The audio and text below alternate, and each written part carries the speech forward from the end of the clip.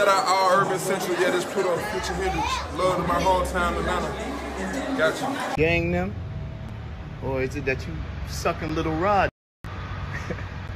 However it go, I want you to fade.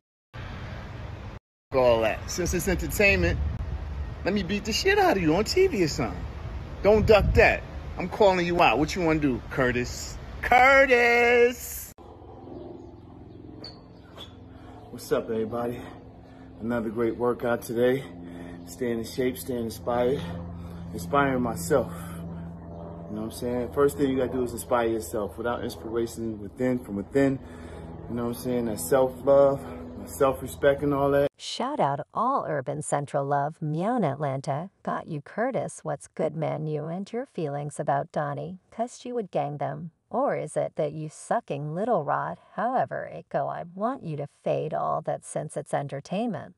Let me beat the __ out of you on TV or something. Don't duck that I'm calling you out. What you want to do, Curtis? What's up, everybody? Another great workout today. Stay in shape, staying inspired, inspiring myself. You know what I'm saying. First thing you got to do is inspire yourself. Without inspiration from within, you know what I'm saying. That self-love, my self-respect, and all that ain't nothing. Hold on to your edges, because the drama between Stevie J and 50 Cent is about to get real messy. Stevie J, the love and hip-hop star, and 50 Cent, the rapper, turned have some serious beef that's been brewing. And it all came to a head when Stevie J confronted 50 about exposing his alleged gay affairs. The streets are saying that 50 Cent put Stevie J on blast, airing out all his dirty laundry for the world to see. But why would he do that? What's the real tea behind this explosive confrontation? Is there more to this story than meets the eye? And we're about to dive into all the juicy details and spill the tea on this shocking celebrity showdown. So grab your popcorn, because this is going to be a wild ride. Now, you might be wondering, what's the history between these two? How did we get here? Well, let me break it down for you. Stevie J and 50 Cent go way back, and their relationship has been a roller coaster ride, to say the least. It all started when Stevie J was producing hits for some of the biggest names in the game, including 50 Cent's unit crew. They were running in the same circles, making money moves, and seemed to be tight. But you know how it goes in the industry. One minute you're cool, the next minute it's beef. Me looking at this loss, he also alleges that he forced him to watch a video of Stevie J having sex with a man who little Stevie, who's Stevie, what Jan used to call him. Stevie, yo, I read that man, I don't know if you noticed, but then maybe they have a tape that we didn't see, 'cause the pictures was a little vague. There was an exotic worker came out and said that was him and not Stevie J, but in order for them to put that in there, they must clearly thought it was Stevie J or think it's Stevie J. But you got to get this art. Check this out. He knew that this kid admired Stevie J and loved the work Stevie J had done in the industry. In the past, this kid looked up to Stevie J. Now, what if Puff told him that was Stevie J in the tape? And the guy looked like Stevie J. He did facial, he did facial, his face was fixed like he was doing some of the faces. Stevie J.V. making you understand. So now the kid could have been drunk, kid could have been high.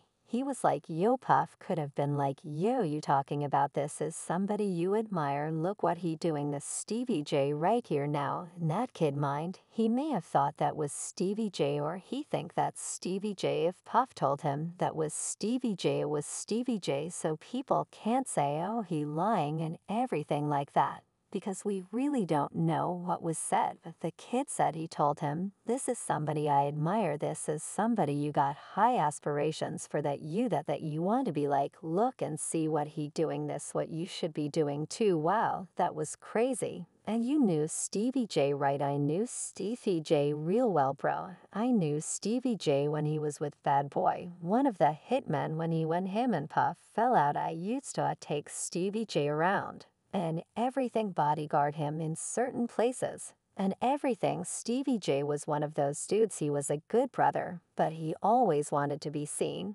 And when you hear these allegations, right, you knowing Stevie J, do you think it's possible that he could be gay? Well, I don't know his sexuality. But cocaine is a hell of a drug, you understand, and by cocaine being a hell of a drug, over the years, there have been rumors and whispers about tension between them. Some say it was over music, others say it was personal, but nothing ever really popped off until now. See, 50 Cent is known for his trolling and his ability to stir up drama. He's always been one to speak his mind and put people on blast, and Stevie J, well, he's no stranger to controversy. Either he's had his fair share of relationship drama and legal troubles, and he indulging with Diddy like that.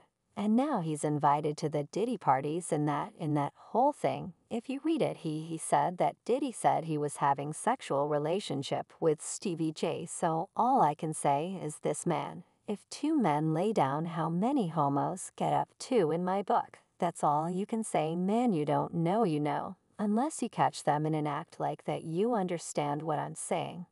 But if he said Puff said that he laid down with Stevie J and two men lay down, two homos get up, yeah. I mean, that's a hell of a quote, man. If I'm not mistaken, Stevie J, he was with you tonight, B got killed, right? Yeah, Stevie J was there. Stevie J was there, and as soon as Big died, he was supposed to get on the plane with us, with them, and go to New York. He rushed to Faith Hotel, rush just to the hotel. He was wearing my cross and my chain, right? I said, Stevie, I'm not selling you my cross, got blessed. He said, let me wear it. I said, yo, okay, bro.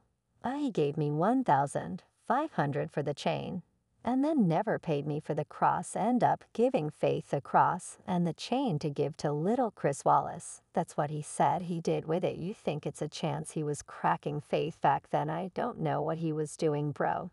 But it's funny they end up now.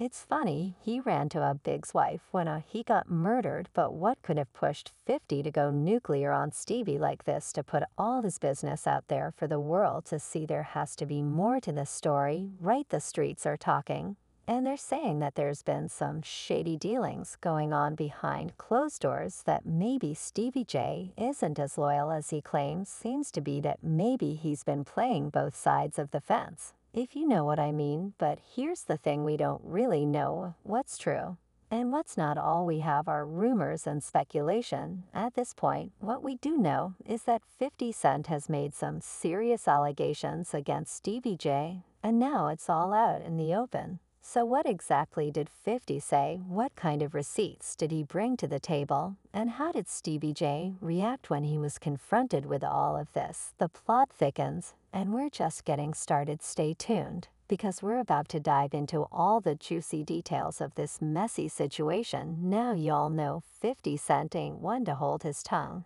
especially when it comes to spilling tea. He went off on Stevie like a bottle rocket, dropping all kinds of bombshells about his alleged gay affairs. Yeah, we going to see, man, we going to see what they got. But speaking of the raid, right, did you see that viral video? Diddy, he was seen in Miami with Stevie Jeff after the raid. You seen that video? Yeah, I seen it, I've seen it. What you think about that? Well, I go way back when Stevie J first came, the bad boy, after they left Uptown Records and everything like that. And Stevie J and Puff fell out real bad over, you know, it could have been producer credits and the whole 9 yards.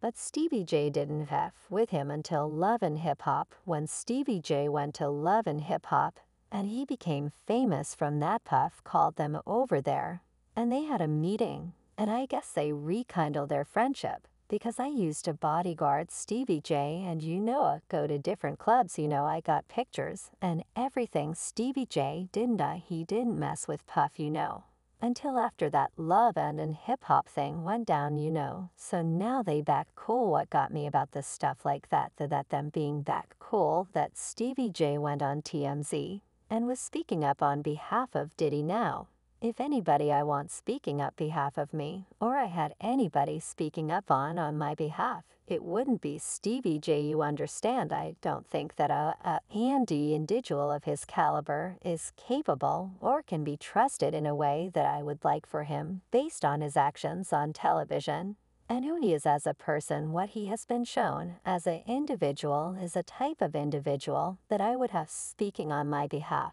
come on, we know he's a drug abuser. We know that he's been seen putting his hands on women in the wrong way, and I don't know that underscore is crumbling, man, you know what I'm saying.